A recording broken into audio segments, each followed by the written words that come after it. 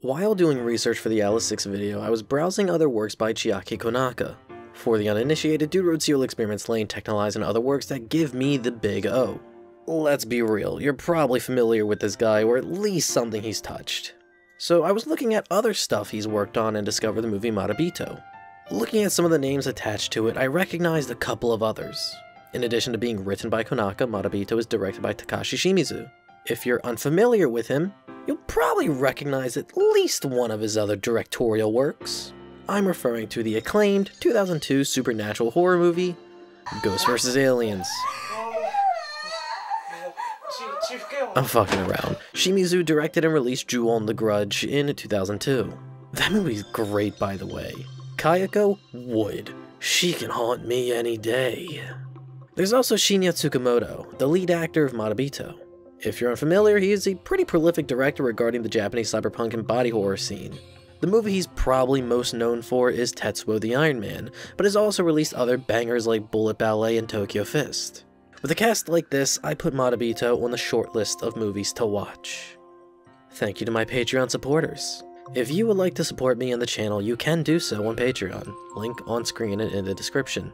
If you do, you'll be thanked in the videos, be able to watch the videos a week before release, as well as receive exclusive bonus content there. Marebito opens with some perspective shots through the lens of a camera. We're looking through windows and peering into other people's lives. Then we cut to a static shot of an apartment, peering into the life of Masuoka, a freelance cameraman. Masuoka is a man of little interests, except for videography. Very rarely is he seen without a camera, and on his way back from a shoot he comes across a scene of a man attempting to stab himself in the eye. Not just attempting, but succeeding. Masuoka reviews this footage and develops a new fascination: terror. He wishes to see the true terror that was on this man's face that led him to such a decision. This is a fucking cool motivation to see in a main character. Hella down for this shit already. It's a very unique goal to have for a main character and one that makes sense in horror movies. Hey, why is this guy doing dumb shit that's guaranteed to put himself in danger? Well, we know why. He wants to experience terror for himself, which gives him a reason to walk into horror. This motivation is multi-purposed, as not only is it the driving force of the narrative, but also clues in the audience that the protagonist is kinda mentally unstable. No fucking normal person would explore an underground crack den for fun. Masuoka returns to the scene, believing his answer is somewhere there, underground, and he begins his descent. I like how atmospheric and creepy this section is. Even before his descent, Masuoka sees some sort of apparition. Some creepy ass looking fuckers. But seeing this just makes his resolve stronger, that his answer on true terror is close. But diving down into the underground is a great scene as Masuoka goes from your standard looking industrial affair to dark and dank shit. There's a little bit of music here, but for the most part this scene is filled with environmental sounds. Mechanical whirring, echoing footsteps, clanging from metal stairs, and the only sign of life coming from Masuoka's heavy breathing. I live for this kind of shit. Masuoka comes across a scared homeless man who can seemingly read his mind, warning Masuoka about some shit called Deros, and then the ghost of the man who stabbed himself in the eye appears right in front of him. When I first watched this, I had no clue what the fuck these hyper unmelanated fish-ass freaks were when I watched this. Apparently they're a reference to Richard Shaver's I Remember Lemuria, a literary reference that went right over my head and didn't understand until I got curious enough to look it up. The two start talking about some conspiracy shit. Hey man, you ever thought that the earth might be hollow? Some real Konaka energy right there, just throwing in some conspiracy shit like that for some added flavor. And it's here that Masuoka emerges into the Mountains of Madness. Yet another literary reference. Can't stop that Lovecraft influence, Konaka fucking loves it. This whole conversation feels like I'm being blasted with a bunch of references to shit that I just don't fucking get. Agartha? Shambhala? Blavatsky? Look man, I'm sheltered as shit and went to fucking public school. Do you really think I'm gonna get a lot of this? And despite all of these allusions being pelted at you, expecting you to understand it, it didn't change how I felt about this scene. Despite not knowing half the shit they're talking about, it doesn't change that this is still a creepy moment. While Marebito does offer its fair share of atmospheric horror and general feelings of unease and creepiness, the primary source of horror here is the psychological variety. Masuoka is clearly fucking unhinged. Dude needs therapy, and a lot of it.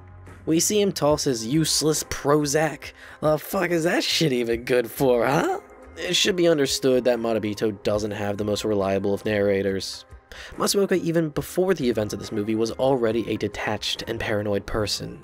He chooses to, throughout the runtime of this movie, view the world through the lens of a camera, to distance himself from reality, to view people from screens rather than to interact with them. We also see his paranoia as his apartment is littered with cameras constantly going. He installs a camera into his door, and he gets shit to stream that feed directly to his phone so he can always be monitoring. On top of all of this, the unreliable nature of his is emphasized by all the shit he starts hallucinating. Strange men talking to him telepathically, the ghost of a dead man, camera static on people's face. Generally weird shit. So we're following this guy around who is already not in a good mental place, and we are slowly learning more about him. His life, his mental state, his paranoia, his questionable morals, and how he sees the world. A lot of the horror in this movie comes from learning who Masuoka is as a person, and getting Shinya Tsukamoto to portray Masuoka is a great choice. Tsukamoto already has a lot of prior experience playing these types of characters, especially in his own movies. Honestly, it really reminds me a lot of Bullet Ballet and how Tsukamoto plays fucked up characters in both. In the Mountains of Madness, Masuoka finds a chained and naked woman. Damn, even underground they're into BDSM. He decides to take this woman home and to take care of his newfound Discord kitten. Masuoka decides to call his new e-girl sugar baby F. This is when the movie starts to take a psychosexual turn. A lot to do with F gets sexual. Kinda weird and very fetishistic. Bro, it's like you're fucking watching Mysterious Girlfriend X, but it's slurping up blood instead of saliva. And why baby bottles? The optics aren't looking great for Masuoka. F doesn't speak. She doesn't even eat or drink anything Masuoka offers until he cuts himself and F starts deep-throating his finger. I don't know if I'm supposed to be creeped out or aroused, but I'm feeling both right now. She's very animalistic, and because of this, despite her human appearance, Masuoka decides to treat F like a pet. Like he fucking walked into the pet girl adoption center and asked for the most feral one. I can fix her? Yeah, fucking right. But through Masuoka's relationship with F, we learn a lot more about him. Mostly that he's just a shit person with a fucked up moral compass, willing to hurt others for his little kitten. Not just for her though, we also learn that he's always been kind of an asshole. At some point a woman claiming to be Masuoka's wife tails him, saying they have a daughter and that she's gone missing. Despite the hallucinations, I think this is literal. That this is an actual look into Masuoka's personal life. That he's distant even from those that he has loved, that he even treats his family like shit. And through this, you might connect a couple dots and may even start to think that F could potentially be Masuoka's daughter. But I don't think that's the case. That's what I initially thought on my first viewing of this movie, that F is his daughter. But having watched this movie a couple more times, I no longer think that. I think F might be more symbolic rather than literal. Marebito is a heavily symbolic movie. Big head thinky type shit, not just kinky type shit. This movie is rife with symbolism and metaphor between F herself, the underground, the constant use of cameras, the literary allusions. It's constant. F is the titular Marebito. She is some otherworldly thing that eventually brings Masuoka what he's been looking for.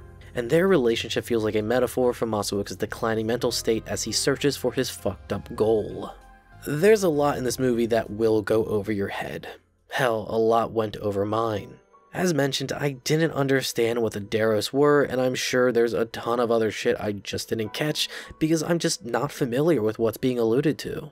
The references aren't obvious to me, and I just thought it was some creepy shit. And that's fine.